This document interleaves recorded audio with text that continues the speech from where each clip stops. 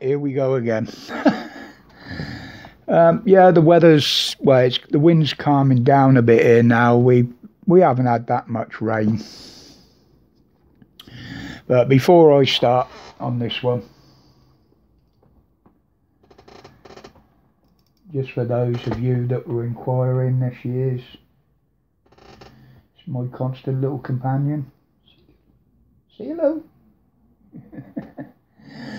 Yeah, that's my constant little companion. She's never more than a few feet away from me when I'm indoors, no matter where I am or what I'm doing. You can leave that to your own imagination. But she hasn't had any convulsions or fits today. So it may have been just an upset stomach, as the vet said. Too many biscuits and treats. Well, she is fat, so she's on a diet now. Anyway, here we go again.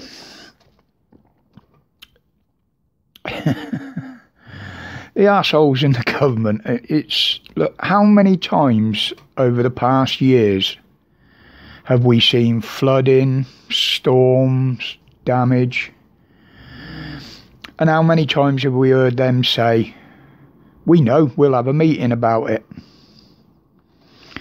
And now, during one storm, after one's already been, they're having another meeting called the Cobra Committee or whatever. Yeah, that describes them right, Cobra Committee. Snakes.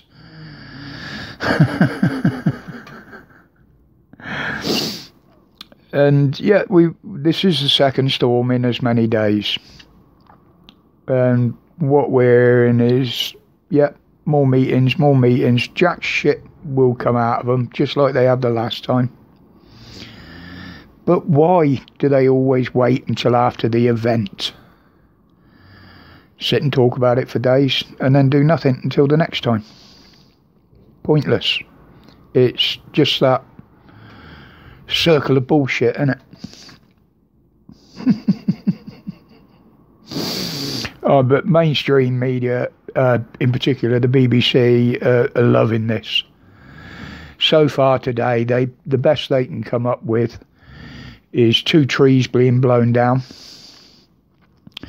and a bit of canvas flapping around on a dirty great big tent in London. Millennium Dome, I think it's called. Bit of a pointless exercise, that thing, but hopefully it will destroy itself now. But they've been getting all excited, reporting everywhere from the coast. It's like they're reporting an apocalypse the way they're carrying on. It's just so funny. It's laughable. Oh, we're getting these big storms, and basically the only flooding they're going to get is because of the wind pushing a spring tide. You get it every year. But that's just a quick update for you. I've got another story I'm working on at the moment that's come up, which is something else that the government and the police have come up with that is open to total abuse. I won't go into it on this one. But I have got a message there for the lovely Agent X. Sweetheart, if I was still a single man and I still had a cottage. Yes. That made my day, seeing that comment. That was really nice. But anyway, guys, from me and the cat, little Wazzer as I call her, because that's all she does is eat and waz. Innit? Oi, bitch. Yeah. Do you want to say hello? Do you want to say hello? Now you're awake? See? High five. High five? Thank you.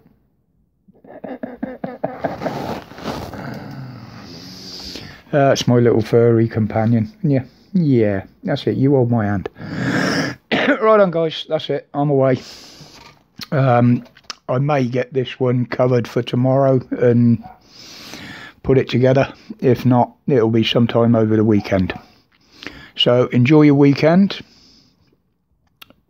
Be safe out there at the moment. It's calming down now. The only red warning is London. And that should be permanently in place with calm there, shouldn't it? Don't matter what the weather, it needs a warning, that place. But until the next one, as always, thank you for your support. My respects to each and every one of you. And until then, stay safe, stay strong, stay absolutely free. I'm gone.